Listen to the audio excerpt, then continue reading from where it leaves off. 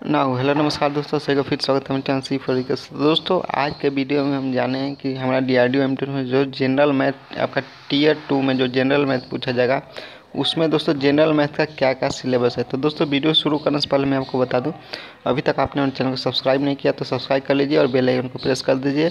और दोस्तों अगर आप DRDO एमटेन के लिए तैयारी कर रहे हो तो दोस्तों आप ये PDF बाई कर सकते हो। इसमें आपको DRDO एमटेन जनरल अवेयरनेस के जो 4 मोस्ट इंपॉर्टेंट क्वेश्चन है जो आपके एग्जाम में आने के काफ़ी ज़्यादा संभावना है, वो आपको इस PDF में मिल जाएगी। अगर आप इस वीडियो को बाइक करना चाहते हो तो दोस्तों आप हमें व्हाट्सअप के थ्रू कांटेक्ट करके बाइक कर सकते हो। आपको वीडियो के डिस्क्रिप्शन बॉक्स में हमारे व्हाट्सअप का नंबर मिल जाएगा और नहीं तो दोस्तों आपको वहाँ पर हमारे व्हाट्सअप ग्रुप का भी लिंक मिल जाएगा, आप वहाँ जाकर ज्वाइन कर लीजिए और ये PDF आपको सिर्फ 50 रुपये में मिलेगी। ठीक है, तो दोस्तों आइए चलिए हम जानते हैं कि हमारा जो जनरल मैथ में क्या क्या पूछा जाता है। ठीक है दोस्तों, तो दोस्तों आइए चलिए देरी न करते आज के वीडियो को हम शुरू कर लेते हैं। सबसे पहले मैं आपको एक चीज़ बता देना चाहूँगा कि दोस्तों आपको DRDO में यहाँ पे आपको 2 मैथ पूछे जाएंगे। एक आपका होगा जो टीयर 1 में मैथ आएगा और एक होगा जो आपको जो टीयर 2 में मैथ पूछा जाएगा। ठीक है, तो दोस्तों देखो जो टीयर 1 में मैथ आएगा वो आपका आएगा quantity aptitude and numerical ability से। ठीक है दोस्तों उसमें और जो आपका टीयर 2 का मैथ है उसमें काफ़ी डिफरेंस है। ठीक है दोस्तों, बहुत ही ज़्यादा डिफरेंस है। ठीक है दोस्तों, चलिए सबसे पहले हम बात करें यहाँ टीयर 1 वाले मैथ की। तो दोस्तों देखो टीयर 1 में जो आपका मैथ है ना वो आपका आएगा 35 मार्क्स का, जो है quantity aptitude and numerical ability. ठीक है, तो दोस्तों उसमें आपसे क्या पूछा जाएगा, उसमें आपसे यही ratio, proportion, time and work, height and distance और यही जितने इजी परसेंटेज हो गया, आपका एवरेज हो गया, ठीक है, LCM HCF। तो दोस्तों ये सारे जो है ना ये आपको पूछे जाएंगे जो टीयर 1 वाला मैथ होगा उसमें। ठीक है, टीयर 1 वाला जो मैथ होगा उसमें आपको ये सारे चैप्टर से क्वेश्चन आने वाला है। ठीक है, पर दोस्तों हम बात करें जो आपका जो टीयर 2 का एग्जाम होगा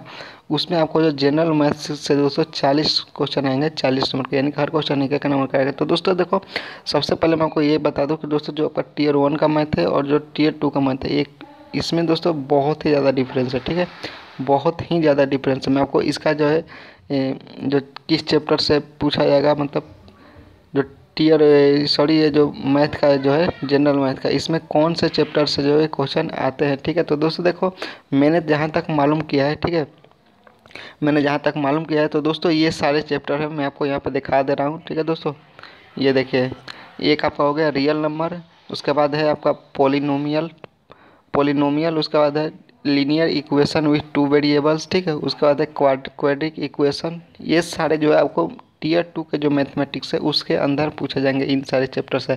हालांकि दोस्तों मैं आपको एक और बात क्लियर करूँ कि दोस्तों जो अगर आप DRDO का नोटिफिकेशन पढ़ोगे तो दोस्तों उसमें इस जो चैप्टर है इसके बारे में कुछ मेंशन नहीं किया गया है। उसमें आपको सिर्फ इतना मिलेगा कि जो आपका टीयर 2 में है, जो आपका टीयर 2 का एग्जाम होगा उसमें आपको सिर्फ जनरल मैथ का जो है सिलेबस में उसमें आपको सिर्फ इतना दिया होगा कि जनरल मैथ से जो 40 क्वेश्चन आएंगे और जनरल साइंस से भी 40 और जनरल इंग्लिश से भी 20 क्वेश्चन, बस इतना ही दिया है। उसमें आपको सिलेबस के बारे में कुछ कहा नहीं गया है कि कौन से चैप्टर से कौन से चैप्टर से जो है वो क्वेश्चन आएंगे। तो दोस्तों मैंने आप सभी के लिए ढूंढा है। ठीक है, तो दोस्तों खोजने में काफ़ी ज़्यादा टाइम लगा और जहाँ तक मैंने मालूम किया है तो दोस्तों जो आपका जो जनरल मैथ होता है ना और जो आपका क्वांटिटी एप्टीट्यूड, तो दोस्तों उसमें काफ़ी ज़्यादा डिफरेंस होता है, आप यहाँ पर साफ साफ देख सकते हो। तो उसके बाद दोस्तों देखो उसके बाद आपका जो अर्थमेटिक प्रोग्रेशन, उसके बाद दोस्तों ट्रेंगल यानी कि जो त्रिभुज से भी क्वेश्चन आपको आते हैं। ठीक है, और उसके बाद कोऑर्डिनेट ज्योमेट्री, उसके बाद आपका होगा ट्रिगोनोमेट्री। इसमें आपको ट्रिगोनोमेट्री में ऑफकोर्स आपको कॉस थीटा, ये सारे जो साइन थीटा वाला क्वेश्चन है ये आपको इसमें जो है मिलेंगे। ठीक है उसके बाद में बात करें तो दोस्तों देखो उसके बाद आपको जो सर्कल से क्वेश्चन पूछा जाएगा। ठीक है, कभी उसका डायमीटर, रेडियस, ये सारे जो क्वेश्चन आपसे पूछे जाएंगे। उसके बाद दोस्तों मैट्रिसेस, ठीक है, मैट्रिसेस से भी आपको क्वेश्चन आते हैं। ठीक है, उसके बाद दोस्तों यहाँ पर देखो वहाँ बात करें उसका सरफेस एरिया एंड वॉल्यूम। ठीक है, यहाँ पे एरिया और वॉल्यूम से भी आपको क्वेश्चन देखने को मिल जाएंगे DRDO जो आपका जो टीयर 2 का जो मैथमेटिक्स होगा उसके अंदर। ठीक है, उसके बाद दोस्तों आपको यहाँ पे एरिया रिलेटेड टू सर्कल, इससे भी क्वेश्चन आते हैं। उसके बाद दोस्तों स्टैटिक्स प्रोबेबिलिटी से मेरे को बताया ही था। ठीक है, स्टैटिक प्रोबेबिलिटी से भी क्वेश्चन पूछे जाते हैं और ऑफ कोर्स मेंसुरेशन से तो क्वेश्चन आते ही आते हैं। तो दोस्तों ये सारे जो चैप्टर है ये आपको जो जनरल मैथ जो का जो आपका एग्जाम होगा उसमें इन सारे चैप्टर से आपका क्वेश्चन पूछे जाएंगे। ठीक है, ना कि दोस्तों जो आपका टीयर 1 का जो मैथमेटिक्स है उससे नहीं आएंगे। दोस्तों मैं आपको फिर बता दूँ कि जो आपका टियर 1 वाला मैथमेटिक्स है उसमें आपको